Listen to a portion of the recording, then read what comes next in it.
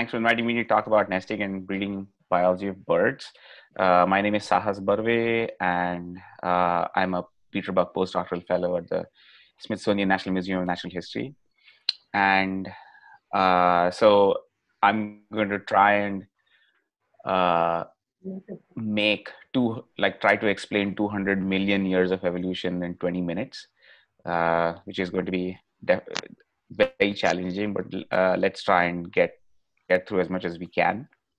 Uh, the photo in the photo on the main slide may seem to some people uh, like the nests of viewer birds, but such bag nests or such woven nests have also evolved multiple times independently across birds, and these are actually nests of Montezuma oropendolas, which are a completely different family of birds. They're called Icteridae.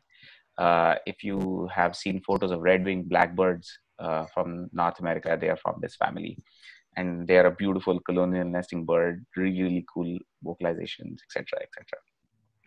So when we, uh, I'm not going to get into a lot of the pre-nesting behavior because that's really, really difficult to cram into 20 minutes because there's so much different behavior. But let's try and touch on it as much as possible. Um, and if you're thinking about the nesting biology of birds, it's important to start thinking from whether they build a nest or not, right? So what is their mode of breeding? And so um, most birds do build some kind of nest. It might be a scrape in the ground, or it might be a really intricately woven nest like the oropendolas that I just showed you. But a huge majority of birds, like this blue-headed tanager, build cup nests.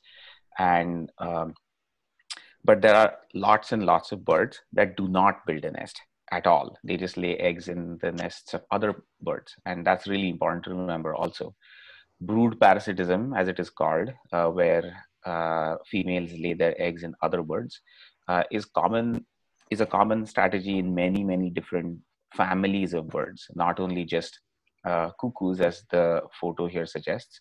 Even within cuckoos, there are intra-species parasites, which means that females will lay their eggs in the nests of other nest built like other individuals that have their own nests, but also interspecies parasites where like cuckoos, this cuckoo especially is a common cuckoo that's been fed by like a European reed warbler.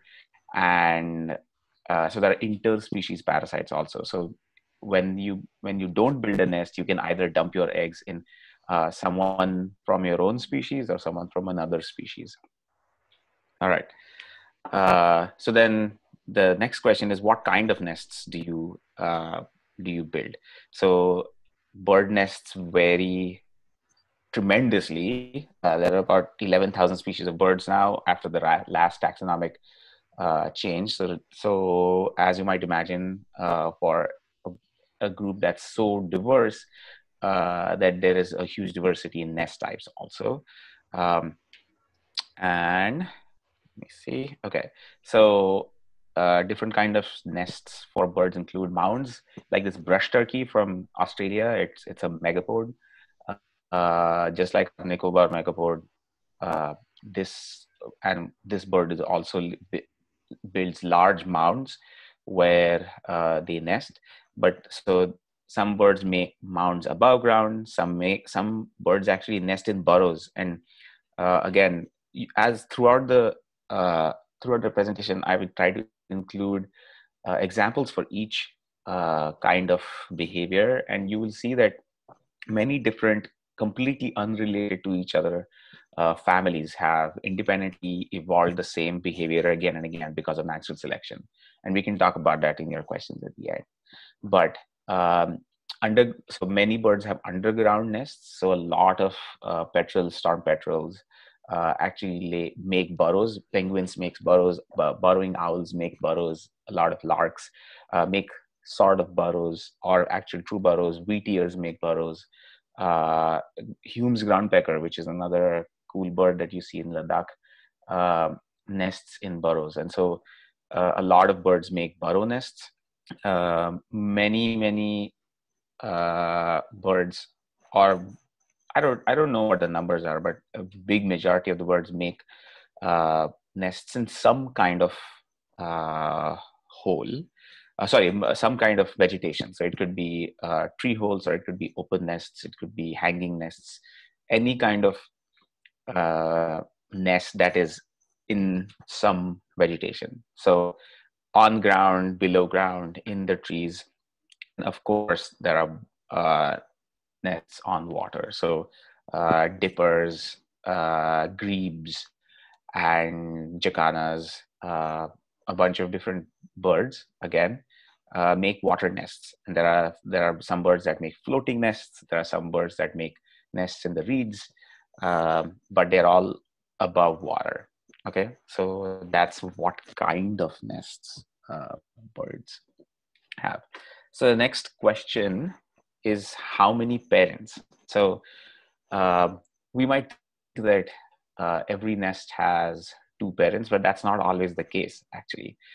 Parental care, or who provisions the chicks with food and protection and body warmth also completely varies across the birds. So um some birds have zero parents. So megapodes, many kiwis, I guess all species of kiwis, and many species of cuckoos actually have zero direct parents. So the bird that lays the egg, or her mate, do not have any role to play in the parental like upbringing of the chick. So I don't know if you guys know, but all megapodes and kiwis, they are completely uh, fully functional little chicks when they come out. And megapode chicks hatch out and actually dig themselves out of the mound nest and just walk away, and the parents never see them again. The really cool part about megapode chicks is that they're fully flighted also. They can fly as soon as they come out. As you can see in this photo, which is of a brush turkey, I want to say chick, and you can see how well developed the wing feathers are already when it's freshly hatched out of the nest. So if you've seen Nicobar megapode photos, Nicobar megapode babies just dig themselves out of those mounds and walk away and feed themselves from day one. So do kiwi chicks, and obviously brood parasitic cuckoos don't parent their young either because someone else is doing it.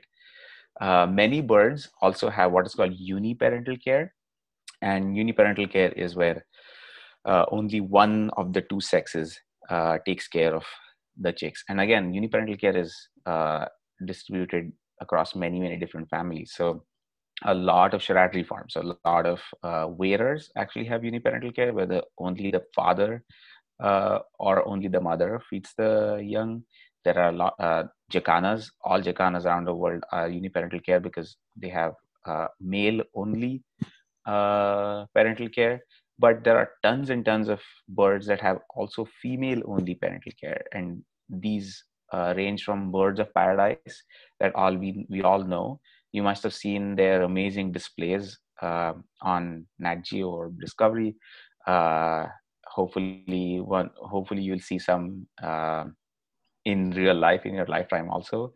But all birds of paradise are except one, I think, uh, have have no parental care in males. So the males are just beautiful bags of sperm that display all day, all well, not all day, but all year round. And females visit those legs and mate with them, and that's the end. The female builds the nest, lays the eggs, raises the chicks, feeds the chicks, everything on their own. So there's I have a uniparental question. care in. Uh-huh. Go ahead, Yeah. Pranav. So do ostriches, emus, and cassowaries and that rhea, those big birds also come under the category of megapods? And as far as I know, in those birds, the parental care is exhibited by male parent. That means the father. Mhm. That's a great question. So, no, megapods is a different family of birds. Ostriches, rheas, cassowaries, and tinamous, and kiwis are all part of a group called ratites that are completely different, very, very distantly related group to megapods. And so in ratites, there is again a lot of variation in parental care. In cassowaries, especially, males are the primary caregivers. But in ostriches, actually, it's it's not always that the male has a big role, definitely, but females also participate. And I'll come to why that is important or why that is different in a moment. But megapods and ratites are very different. To answer your question in short, does that work?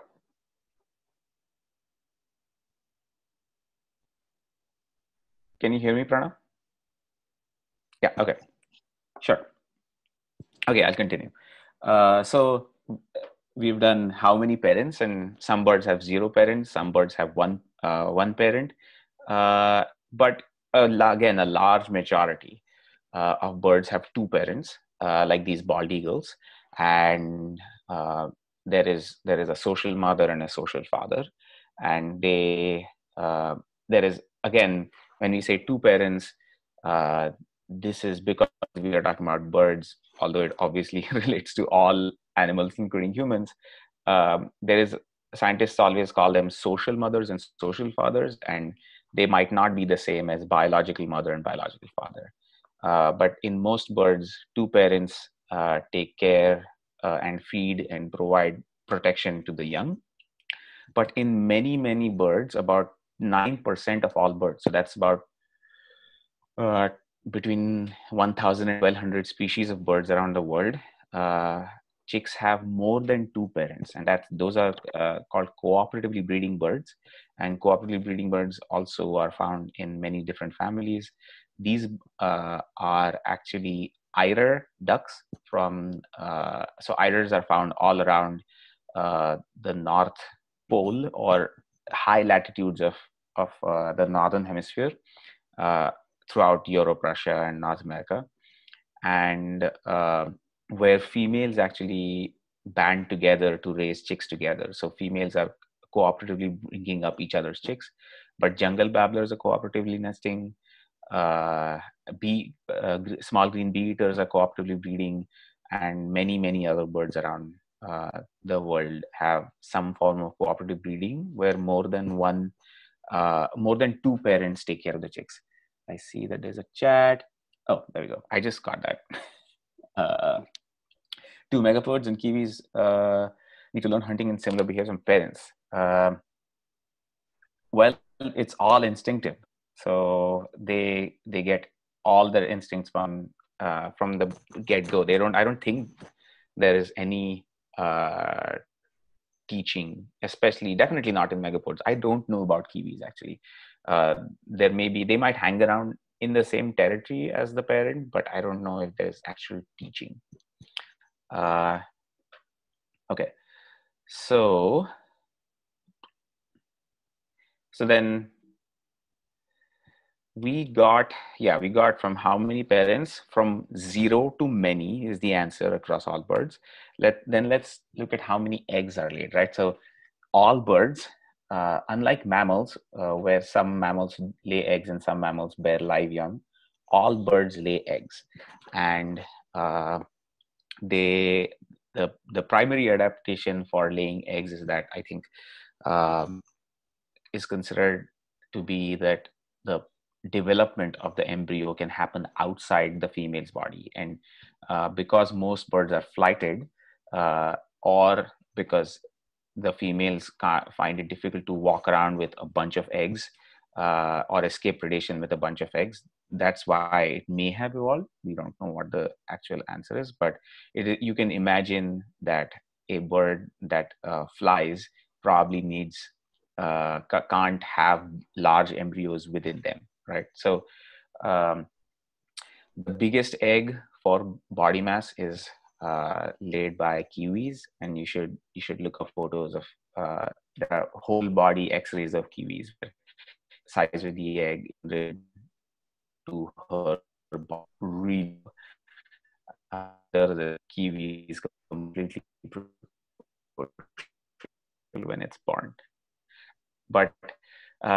again, so how many eggs? Well, again, the answer is one too many. So many birds lay only one egg. And this includes not only big birds like penguins and albatross, but a bunch of tropical birds have an average of 1 to 2 eggs only per clutch. Okay, they may lay many clutches. Um, and the other extreme is many. And I think several passerines have large clutch sizes. Many birds are also what are called serial layers. So serial laying is something that chickens do, right? Because when we farm chickens for eggs, they lay one egg every day. And if you take out eggs from some birds' nests, they can do what is called serial laying. And there's some research with there's one paper on this American woodpecker species called the northern flicker. Northern flickers have the record for the longest single serial laying bout. And so this researcher was going in and taking out the egg that the female was laying every day, and the female laid 79 eggs in a row. So she was laying for almost whatever 2.5 months an egg every day. And eggs are a really, really difficult thing to produce for the female because they take a lot of energy to, and she has to eat a lot of calcium to produce eggs. So it's really incredible that some birds have the capacity to just keep laying all day, even when they're in the wild. With chickens, it's a little less surprising because we give them a lot of nutrition, and all the food they get catered towards making sure that they have enough nutrients to produce eggs. But in the wild, it's really important. There has been some other research in North America that suggests that a lot of birds eat empty snail shells in during the breeding season, and so they'll go and find empty snail shells to eat because they are full of calcium, and their body uses that calcium uh, to produce eggs. So the how many eggs do birds lay? It totally varies from one to many. Okay, and I've written temperate birds here, and I'll come to that point in a second. So uh, when I say temperate, I was talking about tropical and temperate. So all like broadly classifying all regions of the earth between 0 and 23.5 degrees north and south of the equator are considered tropics, and everything above that are called temperates in both hemispheres. Um, and there is especially in the northern hemisphere, there is a very strong latitudinal gradient in clutch size in how many eggs are laid by birds. And so if you look, especially within passerines, I think it's across all birds. I'm pretty sure it's across all birds, but it's especially strong within passerine birds. Passerine birds are make up about or more than half of all birds in the world are passeriformes or passerine birds, birds that um, perching birds. They're also called perching birds or singing birds or songbirds. And there is a very strong latitudinal gradient where tropical passerines or tropical birds on average lay smaller clutch sizes than temperate birds. So this is true within and across species. So if you have one species that lives in both the tropics and the temperate areas, they lay larger clutch sizes or more number of eggs per breeding attempt in temperate areas than tropical areas. Does that make sense? Give me a thumbs up if that makes sense. I do have one Okay, question. great. Yeah, go ahead. Uh, is there any theory as to why this happens? Why, as we move up in latitude, the clutch size increases? Mm-hmm. That's a great question. So, go ahead, Amrita. No, I just said it's the same question that I wanted to ask. Okay, great. So this is I'll get to this question at the end maybe because it has a slightly long answer, and I want to make sure that I go through the meat of the uh, presentation. Okay, but I'll remember that. It's a really good, interesting question. So not only is there a latitudinal gradient in clutch size, there is a clutch size is actually affected by a bunch of different factors. And cavity nesters also always have larger clutch sizes than open nesting birds. And the the most prevalent hypothesis for that is that open nesting birds often lose their entire clutch to predators, and so they hedge their bets, right? So they don't want to lay all the eggs that they can produce in one go, and so they often will have many small broods rather than one large brood. And so if you look at species within the same family that have both cavity nesters and open cup nesters, the open cup nesters have smaller clutch sizes than the cavity nesters. Okay, so then let's talk about once the eggs hatch and the babies come out. So many birds have a really cool, really hard part of their beak called an egg tooth that helps them break the egg and eggshell when they emerge. And uh, birds emerge after an incubation period. So I didn't talk actually about incubation periods, but incubation periods vary widely. Uh, Rahul, can you make sure that we to extend the time for the, or should I wrap up in 10 minutes? Uh, no, we can continue after 10 minutes. So, Okay. We can make another session. yeah, we'll Okay, make sure. another. Okay, sounds good.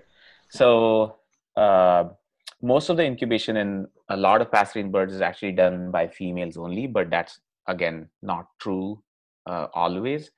One thing that is important to remember is that it's very, in many birds, the incubation period does not start until all eggs are laid. So most birds in the world lay only one egg a day. And so if a female is going to lay 7 eggs, then she will lay one egg a day and keep the eggs at a temperature where the embryos don't die, but at a temperature where the embryos do not start to develop.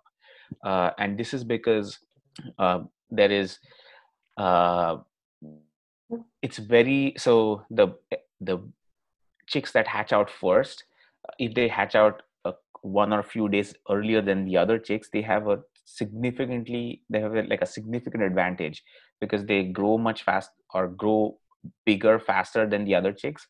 And many birds don't want that to happen. So they don't start incubation until all the eggs are laid. And once the clutch is complete, then the female starts incubating them regularly. They turn the eggs, and they make sure that the eggs that are on the periphery get rolled into the center to get maximum heat. And there's really cool thermoregulation of incubation also. But let's say they've all done all that, and now the eggs are hatching. uh, the length of the nestling phase is typically, if you look at all passerines, which is 5,000 birds, I think the average is about 14 days, about 2 weeks um, after the chicks hatch out. But again, that varies really widely by whether the birds are precocial or altricial. Um so the word precocial means that they are completely independent at birth, that they can feed themselves at birth, and that they can run around. So uh, duck chicks, ostrich chicks, again, obviously megapods are precocial, and altricial birds are birds that are as often hatch out naked, with no feathers, not being able to maintain their own body temperature, requiring food and warmth and protection by their parents. So the nestling stage is obviously longer in altricial chicks. Uh, in precocial birds with precocial chicks, they can just walk away from the nest. Right, there is almost no nestling stage. Again, whether the bird is open nesting or cavity nesting birds have much longer nesting stages than open nesting birds. For example, like I said, the nestling stage for a lot of passerines is between 14 and 21 days, but several cavity nesting passerines actually have nestling phases of even 25 or 30 days. So it totally depends on the bird. Size of the bird. So the bigger the bird, the longer it takes to get to that size. And so nestlings of big birds stay in the nest for much longer. So stork babies and egret babies live in the nest for much longer than a sparrow chick. Okay. Um, the another thing is predation pressure, right? So in areas with high predation pressure, many species have evolved to jump out of the nest really early. So many birds that live in high predation density areas, even populations of species within the larger species, some birds may hop out of the nest at 10 days even before they can fly, just so that they can get away from the nest, which where the parents have to keep coming back. And many predators are really smart, and they keep watching the bird going back and forth with food in its mouth, and then they realize that there's chicks there, so they go and eat the chicks. A really good example is ashy crowned and black crowned sparrow larks in India. Those ground nesting birds, a lot of ground nesting birds like larks, often fledge. The term of leaving the nest is called fledging. Often fledge before they can fly. So they'll fledge, but they'll go and sit under a bush or something, and not in the nest. And thirdly, environmental constraints, and that's why uh, I have that photo. The lower photo of a bird that looks like a sparrow is actually an old world sparrow called a salt marsh sparrow. And salt marsh sparrows have the most amazing breeding biology, because they are female only parental care, first of all, and they nest in these salt marshes where the grass. So they nest in grass that is found on like basically estuaries, and they have to complete their entire nesting cycle exactly within 1 month of the last spring tide. So the highest high tide comes about once in a month, right? uh, and so the females will start building the nest, lay eggs, raise the chicks, and fledge them before the next highest high tide or spring tide comes, which completely submerges the nest. So environmental pressure also drives uh, how quickly the eggs develop, the chicks develop and fledge the nest. Okay, so moving on. So next phase is fledglings, and so these birds are basically out of the nest but not independent. And fledgling stage really varies, again, because it totally depends on whether some birds are fledglings at birth, right? So can someone tell me which birds might be fledglings at birth? So fledglings are dependent on their parent but not in the nest. Can someone tell me which birds can be fledglings at birth? Sorry? Fowl, Fowl, jungle yeah. fowl, Jungle fowl, absolutely. That's and a good even question. the ratites like ostriches, emus, and all those Yeah, all ducks also, ducks. right? Yeah, Turkeys also, ducks for are that matter.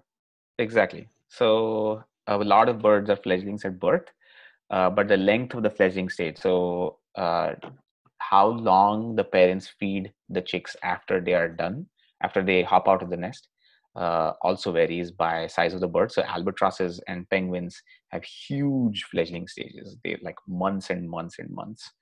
Um, by what food they eat. So many birds that are very specialized in uh, in the food they eat actually have longer fledgling stages. So, for example, a lot of raptors who have to learn how to hunt and kill have really long fledgling stages or juvenile stages where the parents are still feeding them, whether they're migratory or not. So actually, whether the bird migrates or not puts a big pressure on the fledgling to become independent, right?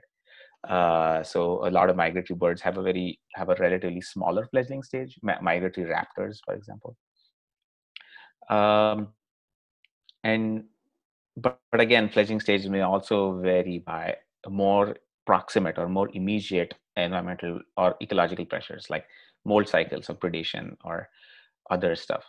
So we've talked a little about the different stages of the nesting and breeding cycle of birds. We talked about which birds lay, which birds have nests, don't have nests, how many parents take care of the young, how many eggs, little about incubation, about the nestling and breeding cycles. Uh, One thing that I forgot to mention about the nestling and fledging cycles is that a lot of birds grow tremendously outside. Uh, Once they hatch out, they grow tremendously, and there's a lot of really cool physiology involved. Imagine if you were born the size that you were born, but you were the size of your parents in a couple of weeks. Imagine the amount of growth you need to do to get to that, and birds do that all the time, right? So they put on like many times their weight. So a typical like house sparrow chick is about, I want to say, 1 or 2 grams, 1 gram maybe at birth. And when they fledge at about, I think house sparrows fledge at day 18 or between day 18 and day 21, they are whatever close to their parents' weight, or at least, or even more than their parents' weight. So that's house sparrows weigh about 20 grams. So imagine going from if 1 gram to 20 grams in a matter of 20 days. So they're basically almost doubling their weight for the first couple of days every day, and then they are uh, growing really rapidly. So again, that's something that I didn't even get a chance to talk about in detail, but that's, again, that ontogeny is really, really cool. The other things that I really wanted to mention actually is that nesting behavior is both conserved and what is called evolutionarily labile. So many nesting traits of many birds are what are called phylogenetically or evolutionarily conserved. And this means that um, there is similarity in the breeding cycle of many birds that are very closely related to each other. So for example, all woodpeckers lay some kind of cavity nest. Okay, I think there are a couple of woodpeckers that lay or I know ground woodpecker in South Africa uh, lays nests in burrows, but most other woodpeckers make cavity nests in trees, right?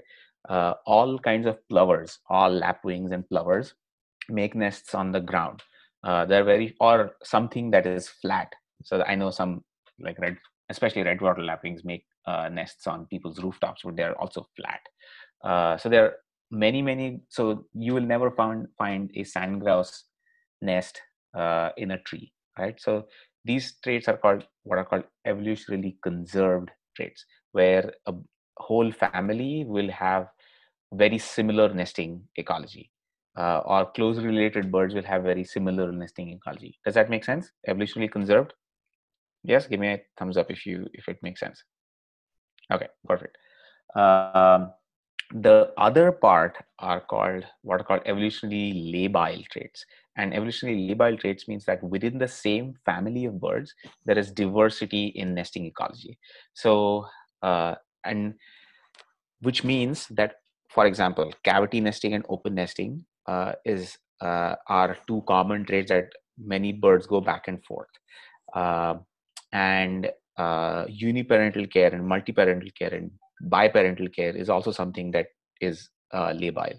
So I think in 2015, me and Frank Lessard showed how environmental changes or environmental uh, constraints constrain this behavior of uniparental, female-only parental care in frugivores. So within the same family, birds that live in areas with shorter fruiting season lengths or fruiting seasons have biparental care, while birds that live in areas with really long fruiting seasons, they have uniparental care.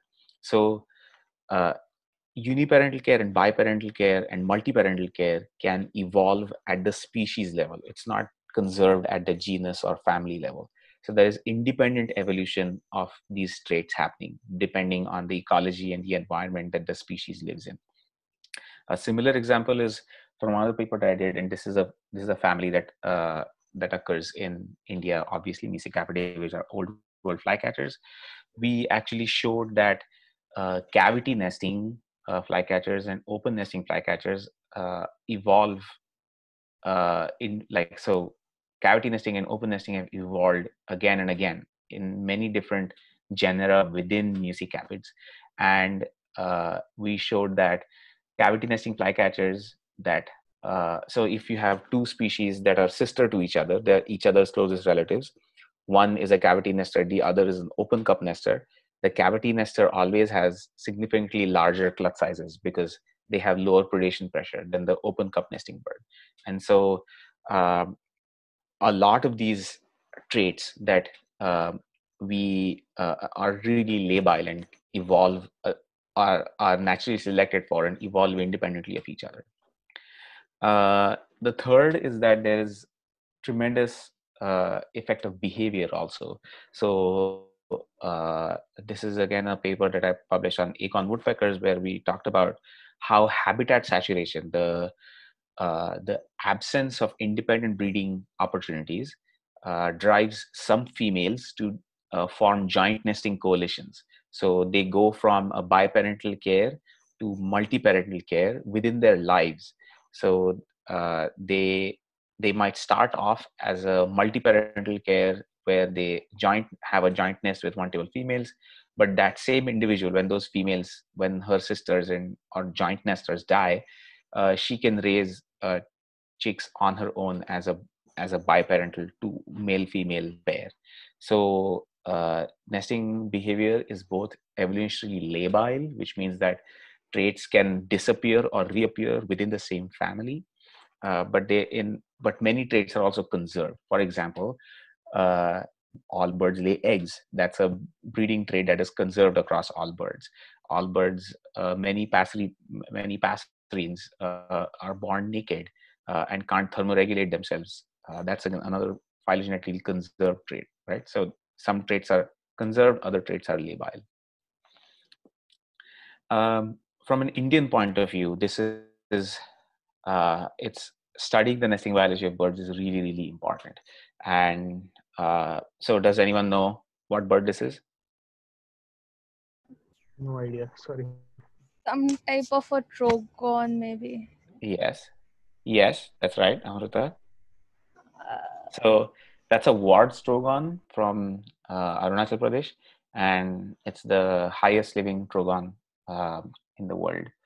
Highest elevation living trogon in the world. But the crazy thing about ward trogon is that ward trogons are hundred or maybe thousands of photographers photograph ward trogons in places like Eagle Nest and Sikkim every year. But we have no idea what their nesting biology is. Nobody has ever seen a ward trogon nest, and there are similar animals, similar birds in India. So black-headed shrike babblers, uh, or marsh babblers. Marsh babblers are something that are found in places like Dhing Patkai and Maguri Beel, and we have no idea what their breeding biology is. So, in many ways, with studying breeding biology of Indian birds, this is just the beginning. There's tremendous amount of information that is not known, and there is, even for common birds, there's a lot that is not studied. So you might, if you look at Ripley and Ali and Ripley, those volumes have a lot of information on species, on a lot of species. The basic biology of a bunch of birds is known. We know that shamas all have cavity nests, even though they're flycatchers. And their sister species, Oriental magpie robins, also have cavity nests. But we don't know how much the clutch size varies, or where the nests are placed. There is probably very little information on the fledgling success, or the fledgling period, or how long the incubation period is, etc., etc. So even for a lot of common birds, we might know some basics, but there's still a lot to be studied. I want to finally end by telling something that I told Rahul already, but we are in the process of publishing a paper that sort of outlines this problem, where we say that it is really important to study the nesting biology of birds, especially in India. But you have to really take care that that you follow really good, sound research methods and research ethics also. And we outline some of those resources that will guide you to help you make good choices about what research methods to follow and what research ethics are, and where you can access information on what are good research ethics when you're studying the nesting biology of birds. So I want to close with that, and I want to invite you to go out and observe some birds. Thank you.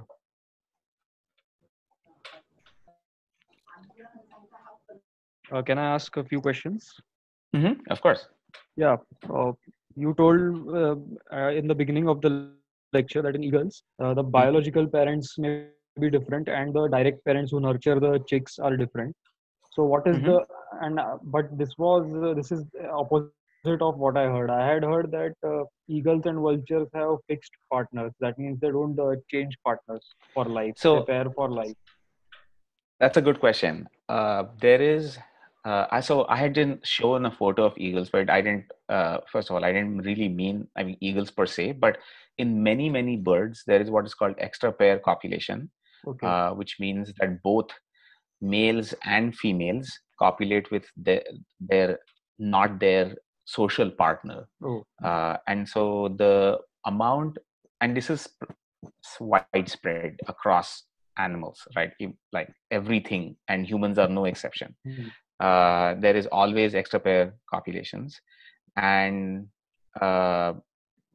there is the amount of the prevalence of this varies widely. So some birds there is very little extra pair copulation. In other birds there is very high extra pair copulation. So there are some studies that show that in house wrens, which is actually Troglodytes adon now. So in house wrens, which is a bird that's widespread in South America, the EPC extra pair young, maybe 64% of all the young in the nest. So if there are 10 chicks in the nest, 6 might not be from the but and the Florida jay is a bird that lives in the sand hills of Florida, and Sorry, can you repeat the name? they have actually Florida scrub jay. Florida scrub jay. Yeah, and Florida scrub jay have 0 EPCs known. So there is a long-term study of Florida scrub jays, and there is no extra pair young ever. So there is a wide range of how many chicks might be from the biological parents, from the social parents. Sorry.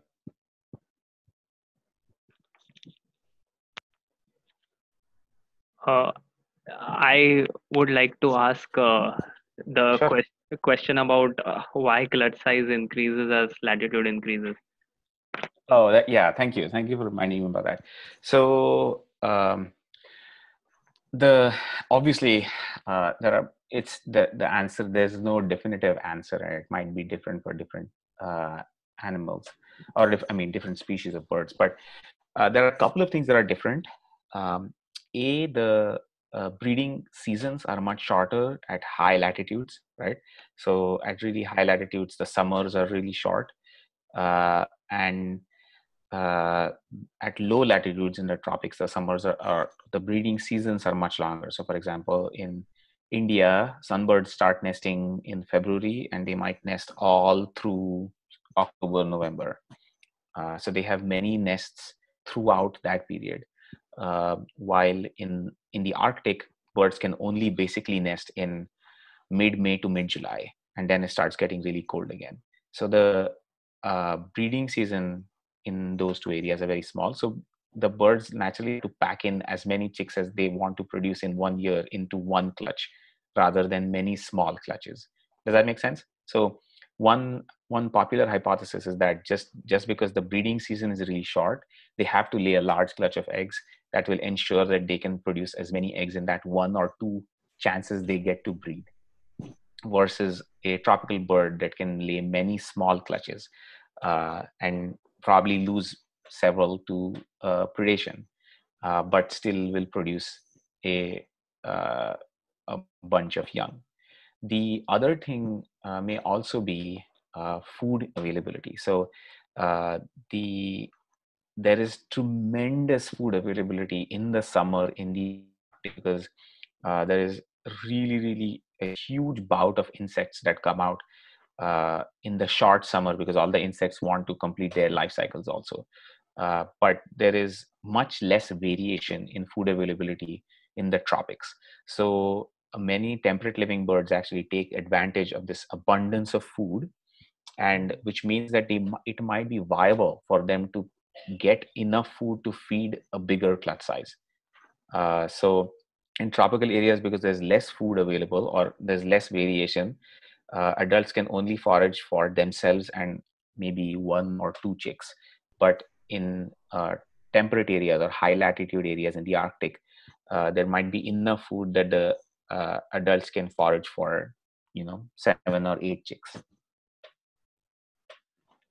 From So those this, are the. one question arises in my mind, that due Mhm, to climate change and more colder and temperate areas becoming warmer, so will mhm. there be changes in the breeding behavior of the birds as well as breeding uh, seasons? That means will they get extended breeding season? Yeah, Like that's a great question. Siddharth too has a similar question. It Mhm. says, does climate affect the incubation period of, so like if climate change affects the incubation periods of the egg and the growth of the young ones? Mhm. Yeah, those are both really great questions. So uh, the verdict is still out, and because climate, we don't have many really long term studies of birds. After we realized, it's only been 10 or 15 years that we have really been talking about climate change seriously. But at the same time, yes, climate change is affecting the breeding biology of birds, most importantly because the birds often use day photoperiod cues as cues to start migrating. So they start migrating uh, or start breeding after some a like when the photo period or the length of the day gets to some level. Okay, um, but what is happening is because areas that are warming, the insects are coming out much earlier than they used to. So when a warbler that breeds in South America flies all the way to the Canadian Arctic to breed, or the Canadian boreal forest to breed, the peak in the insect activity has already happened. And in the good old days, before climate change happened, the birds were synced with the insect availability. So they got back to the nesting places just as the insects were peaking. So most birds want to nest in a way where they time their nestling period. So not the incubation and egg laying period, their nestling period with when food availability will be highest. Okay, so because they are two parents are potentially feeding like 6 other birds that are doubling their weight every day, right? So they need a lot of food. And what is happening is there's a mismatch in when the food availability peaks and when the eggs hatch out of the nests now, because the parents that are back in South America, or the greenish warblers or the Blythe-Reed warblers that are down in South India, don't know that the insect availability is already peaking in Eurasia where they breed, in Siberia where they breed. So by the time they get there, the insect activity is already peaked, which means that they can fledge, or they can successfully raise fewer offspring every year. So they may lay big clutches, but they don't successfully hatch as many chicks as they used to 100 years ago. And so that is a known uh, change in the breeding behavior. The As opposed to that, incubation periods, I really don't know. Those things are uh, I don't know if incubation periods have been affected by the temperature per se, largely because eggs have to be incubated at the body temperature of the bird, which is 40 degrees Celsius, and it's very, very difficult to find any place that is 40 degrees Celsius. So they're often completely at the female or male's mercy to keep them at that temperature, anyways. So I don't think incubation period has been affected to a great extent, but the number of chicks that are successfully fledged are definitely affected. Does that help? Yes. Yeah. Thank you. Yeah. Okay. Cool. So I have a question. Mhm. You talked about multi-parenting and bi-parenting. So do they increase their own fitness by raising their siblings? Yeah, absolutely. So it's called inclusive fitness theory, and it's a broader. It fits within the broader thing, kin selection, where yes, if you are going to have a joint nest, then it is much better to have a joint nest of your with your sister or your sibling or mother or your father, so someone who you are highly like very close related to, so that when your sister raises her sibling, or when your brother raises a sibling, you are still 0.25 related. You're related to your nephew and niece. So instead of raising some, in evolutionary terms, again, uh, you increase your fitness by raising a chick that is closely related to you. And so yes, there is inclusive fitness benefits to having, but it is considered not the same as having your own chicks. So it's a trade-off, it's a compromise. Thank you. I have another question. Sure. Like in the earlier slides, you mentioned about brood parasitism, where there was, I think, a wobbler and a cuckoo. So the chick kind of outgrows the parent, and it can be really exhausting for the parent as well to keep feeding it. So are there any such studies or somewhere where the parent have evolved to realize that they are getting getting brood parasites in their nest, and something of that sort to save their own life in a way? Absolutely. So there is it's an arms race. Okay, so there's been multiple uh, independent evolutions of brood parasitism across the bird world. So cuckoos and warblers are just one kind. There are cowbirds in the New World. There are anis in the New World also. There are estrelid finches, indigo birds. They're called indigo birds in Africa. They're all nesting. So each so let's take a step back. Every female bird that is laying eggs knows exactly how many eggs she has laid. So when a cuckoo, let's talk about the cuckoo system first. When the cuckoo lays an egg, she takes out an egg because females can count, and they know if they come back and they see one extra egg, they're like, who the hell laid this egg? So they desert the whole clutch because they're like, there's something wrong here. So the cuckoo always eats one egg of the thing she's parasitizing. So that's one. Okay, so if the cuckoo doesn't do that, then her egg also has no chance.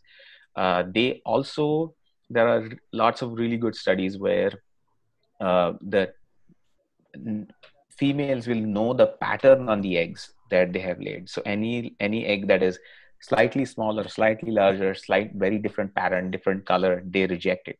So they'll kick out that egg. So it's an arms race constantly. The cuckoos are evolving ways to mask their eggs better, and within cuckoos, so there might be you might have brain fever birds that live in the monsoon, right? In and around Mumbai, common hawk cuckoos, and each female common hawk cuckoo is adapted to mimic the eggs of only one species. So one common hawk cuckoo can't go from laying an egg in a jungle babbler nest, will fly over and lay her eggs in a red-winged bulbul nest, because they have to mimic the eggs that they parasitize. So each female can only parasitize one species. Finally, the other really cool thing is you should all look up esterlid finches gape designs. So indigo birds are these really cool finches that live in Africa, Central and South Africa. When they open their mouth, when the chicks open their mouth, they have a very unique pattern of black and white spots inside their mouth. Okay, and those patterns are species specific. There is a lot of interspecies brood parasitism in these birds. So one species of finch will actually go and lay eggs in another species of finch. And one way of telling whether they are your own species or not is whether the chicks, when they hatch out, have the right markings inside their mouth or not. And I can send you a link for that, of a photo of that. But so many birds have evolved lots of different ways to catch brood parasitism. You just mentioned that the hawk cuckoo female can parasitize, perfectly mimic one egg of a certain species. So does it differ from female to female, or like all of them can only? Yeah. No, it differs from, well, I actually don't know whether, so I think there are lineages of females within each population. And there was actually a really cool study that came out recently that the males, because the males mate with all females, all kinds of females, that's why there are not that many different species of the common cuckoo. So a common cuckoo which lives in Europe parasitizes many different species of birds, but that variation is only for the females, and the males are can breed with all different species parasitizing females, and so that's why they're all one species. But I don't know. I'm guessing there is some inheritable or heritable trait where if the mother parasitizes reed warblers, and the daughter probably also parasitizes reed warblers. But there are subpopulations of females within a population of cuckoos that are specialized for each species.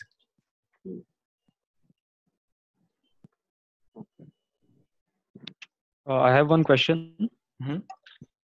In case of some birds, the males either the male or the female are seen more frequently. Like in purple rump sunbird, female is seen most frequently. I don't remember seeing a male purple rump sunbird. And in cuckoos, male is seen very commonly and not the female. In Asian quail, I mean. Right. So what's the reason behind it?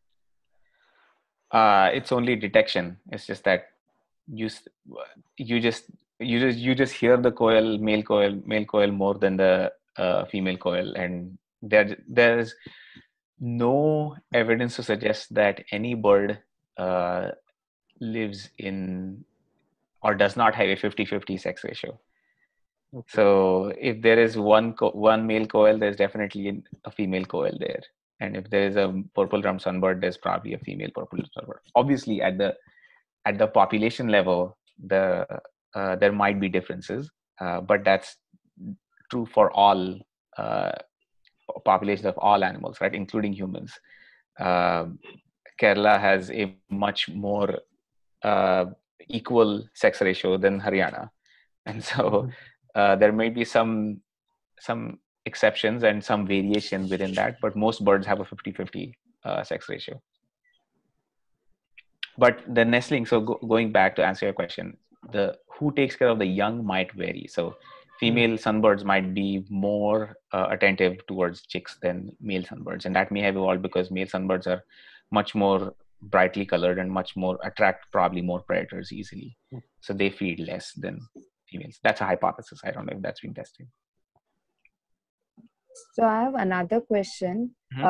Is there any specific number, like you said the cuckoo lay eggs in another nest, so is there any specific number of how many eggs she lays? The most cuckoo lays. So the most cuckoos lay only one egg per nest, but they go from nest to nest and lay, I don't know how many eggs